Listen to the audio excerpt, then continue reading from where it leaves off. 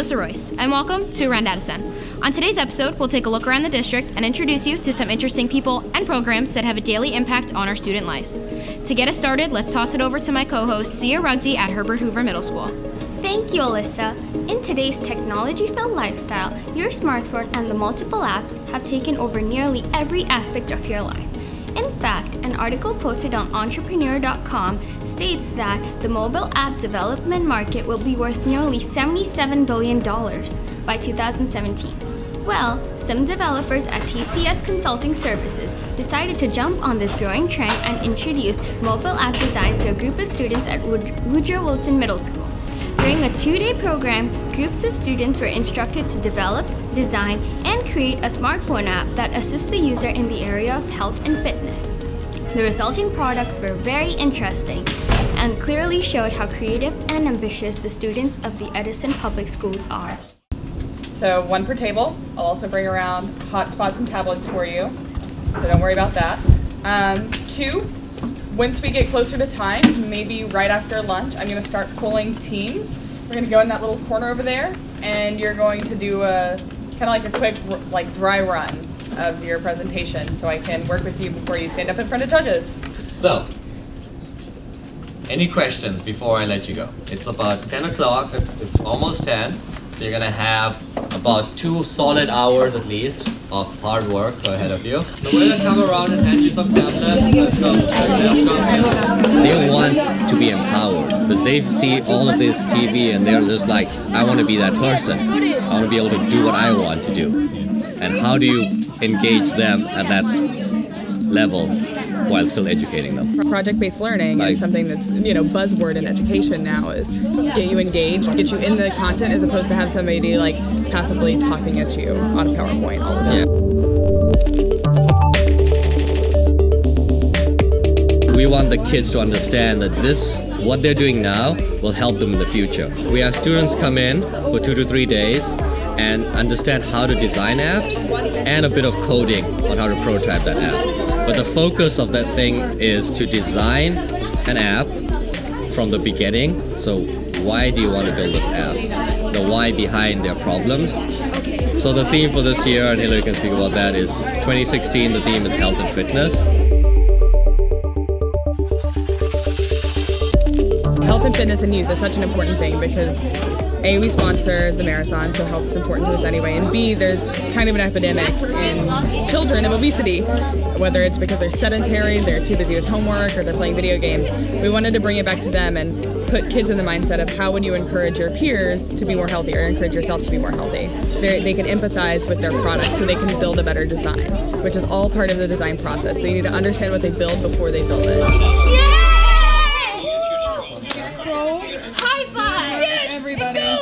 So, are you guys all volunteers?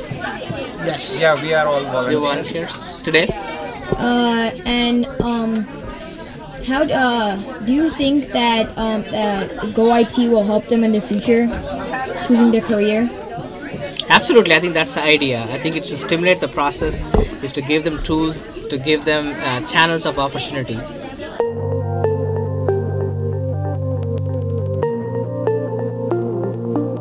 And it is also enabling them to build some credentials. Let's say the kids are starting today and they are building and experimenting with different apps or different other technology initiatives. So that's gonna help them build their credentials. And I think along with the app, it's the stimulation of the thought process which is allowing you to think differently, which is allowing you to think from the customer's perspective and empathize. It is a chance that TCS gives, bring the people united, and let's give them a chance to bring their own ideas and give some technical advices to how to develop that. So they can take it up for future also. So they will just utilize this opportunity and it will give them a better opportunity to develop very beautiful apps going forward. Yesterday they came in, they understood a bit about coding, a bit about why design is important and why you should first start with the problem rather than technology. So you can't just come in and code something. No, you need to understand a problem and then be like, well, this is our problem, these are the technological solutions to our problem, and now, as you can see right now, they're designing those apps and how the app flows. Working in technology doesn't necessarily mean you're a coder. So we have our business analysts, which is where the business model canvas comes in, because we want them to build a business around their idea.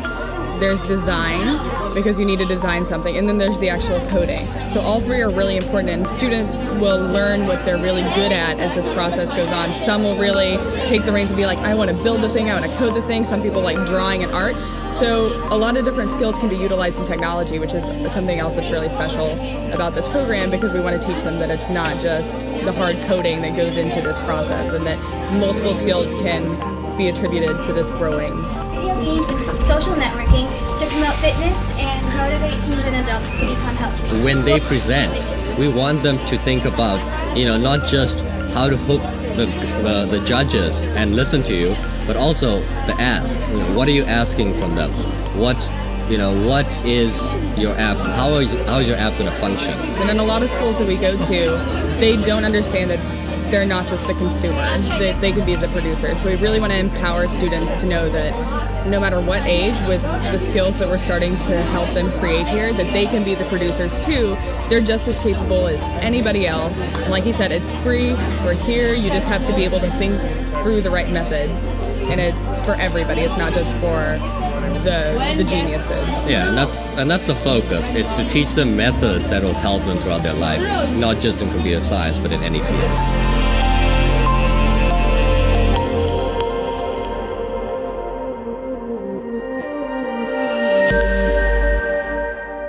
Each year, Martin Luther King Elementary School invites a successful children's author to visit with the students. This year, author Jerry Pallota, creator of 75 titles, entertained the students with his unique view of animals, bugs, and life in general. Kids, instead of writing another book, some authors invent creatures. So see? So, instead of inventing Spider-Man, I am Cougar Man. I got married, I had 4 kids under 6 years old, and I was reading to them. My wife made me read to my kids, and when I was reading to them, I just thought, hey, I could do this. I had 4 kids. When they were little, I read books to them. But in my head, I was thinking of the ocean. So I'm reading to my kids, A for apple, B for ball, C for cat. But in my head, I'm thinking of the ocean. People say, oh, you didn't like those books you were reading. It's not true. I really liked the books I was reading. I thought they were really cute. I just thought, hey, I could do this. So I started writing books. And one of my books sold 1 million copies. And then I thought, wow, I could do this for a job. So that's what happened. I've been biking across the country, me and 2 other 60-year-old guys. We started 5 years ago. We did 2 weeks every summer. So I'm 100 miles from the Atlantic Ocean right now. But see this? Here's my bike. I drove around New Jersey. There's millions of people, there's factories, there's houses. Look at this. It was mostly farmers. Look in front. I came to the town Taylor. Guess what? I looked for Taylor Swift. She didn't live here. That's all sunflowers, you guys. At one point, there were 10 miles. For 10 miles, there was sunflowers. So look at this. That's what it was like for 10 miles. Kids, you know when you go in the store and you buy sunflower seeds? That's where they come from. See all the sunflowers? I read a lot. I go to museums. I browse libraries and bookstores, and I get book ideas. I talk to a lot of kids. I've been to 4,000 schools. Kids yell ideas at me all the time. Kids, you know what I thought of one day? L for little green crab. J for Jonah crab. G for ghost crab. B for blue crab. D for decorated crab. Hey kids, I need your help. Should this be the cover? Crab alphabet book. Or should this be the cover? Wicked cool crab alphabet book. I call it the ocean alphabet. I put a goosefish in the book. Hey kids, want to see a real goosefish? Yeah. It's a real goosefish. All my author friends, whether they're tall, skinny, white, black, fat, old, young, all my author friends are real big readers. So everyone I know that's a famous author are big readers, I myself try to read a book every week. Read and write some books. Teachers, you know what else I did? I put idioms in the book. Kids, want to see an idiom? It says keep your eye on the ball. That doesn't mean take a ball and stick it in your face. It means pay attention. I just want to drop out the book. I caught a lobster. See the cage?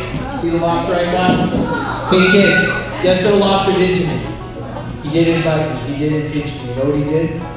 Can't believe what he did. He stole my Dunkin' Donuts coffee.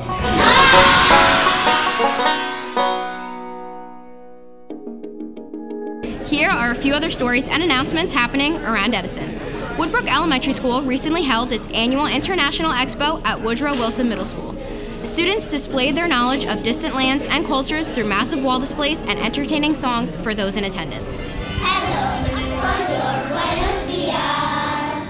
Good day, guten tag, konnichiwa. Ciao, shalom, dobre den. Hello to all the children of the world. Oh, we all live together. Yes, we all live together. Oh, we all live together. Together every day. From California to the New York Islands, from redwood forests to ocean waters. This land was made for you and me. Tapping on the roof, on the window pane, listen to the rain fall. It's tapping on the roof, on the window pane, raining down on us all. Que donde estás el ritmo caramba del merecumbe? Un pasito adelante y otro para atrás. Y dando la vuelta, ¿quién se quedará? Pues, oh, Dio, Dio, yo le dio, oh, Dio, Dio, yo le dio. Results for the first official park exam were released in January, and Edison students proudly scored at the top amongst Middlesex County school districts. The posted results reflected a high percentage of students in Edison, recording level 5 or exceeding expectations grading. The Engage Edison Parent Tech Conference was held in mid-February at Edison High School. The focus was on assistance for K-8 parents, helping them understand the role of technology in our schools and forging a stronger home-to-school connection.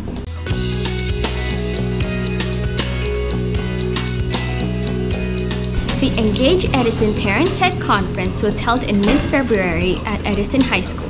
The focus was on assistance for K-8 parents, helping them understand the role of technology in our schools and forging a stronger home-to-school connection.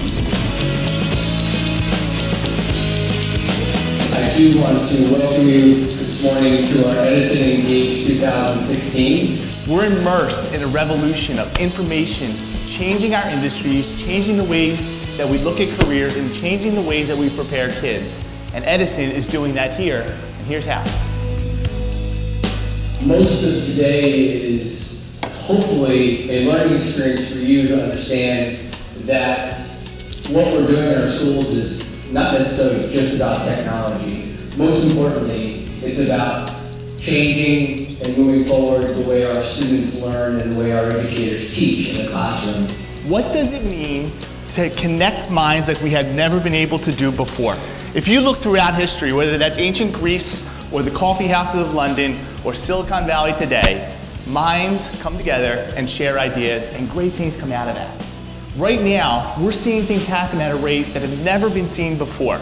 You know, we are really trying to make sure that our district is ready and preparing your children, our students, for the future and what that future will bring. By 2020, there's going to be 34 billion devices connected to the internet. How do we get kids ready for that? What do we do? It starts here. It starts in your elementary schools with the effort that they're doing, from all the technology there to the one-to-one programs at the middle school and the upcoming one-to-one programs at the high school.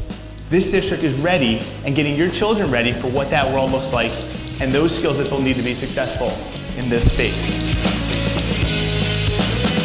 So yes, we can be concerned, and justifiably so, about social pieces, balancing tech with traditional learning and all those things that Edison is doing so well, but we have to realize that fear has never innovated anything. And and has never changed anything in our world. So driving forward in this space of this technical revolution and preparing kids for what their future will look like, not the world that we know right now, is critical. We're preparing kids for a world that we don't know what it looks like, that jobs that aren't created yet, and it's great to talk about that. It's another thing to see it in numbers, that 2/3 of the jobs that kindergartens will have available to them don't exist yet. So how do you address that? In a district this size, how do you look at that and how do you build an education system that prepares kids for the unknown? Never staying static, never staying stagnant in a process, but always looking at improvement as the goal. I think is probably the most important for us, and for me, is for you to see the unbelievable, amazing educators we have in this district. What they're doing on a daily basis, what they're preparing your children for, and what they do every day is truly amazing. You are very fortunate, and I can't say this enough, to be in one of the best school districts, not only in New Jersey, but in the United States, and in some cases in the world.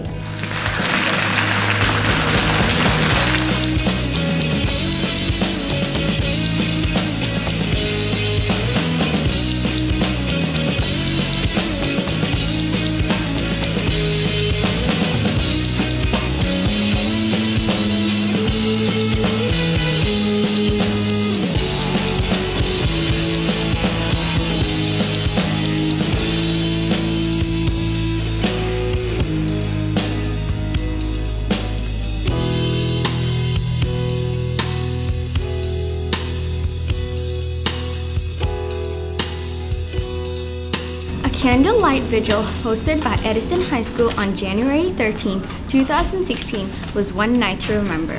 The idea was born 2 months earlier when 4 students wanted to bring awareness to the worldwide terrorist attacks that occurred in 2015, specifically the attacks on innocent civilians in Paris. The idea was shared between several clubs, including the French Club, the Art Club, and the Echo Club. Each club played a role in making this event possible. The lobby was decorated with posters and quotes about the attacks, which surrounded the candlelight display. Soulful music being played by a quartet of musicians set a mood of solemn remembrance.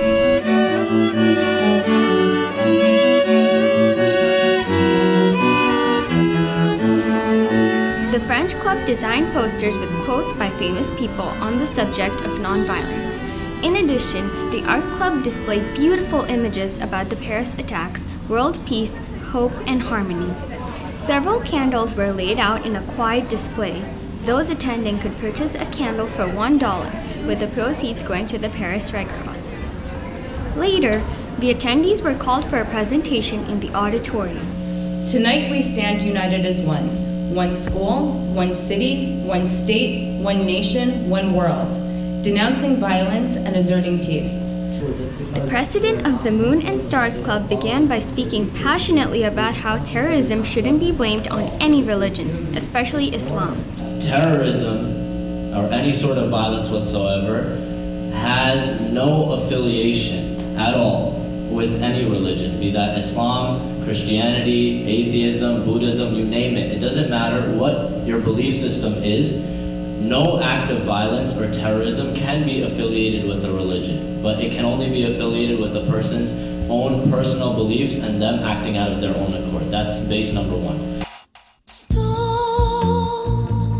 This speech was followed by a graceful ballet to Le Monde Eston by Celine Dion, referring to the sorrow felt from the Paris attacks.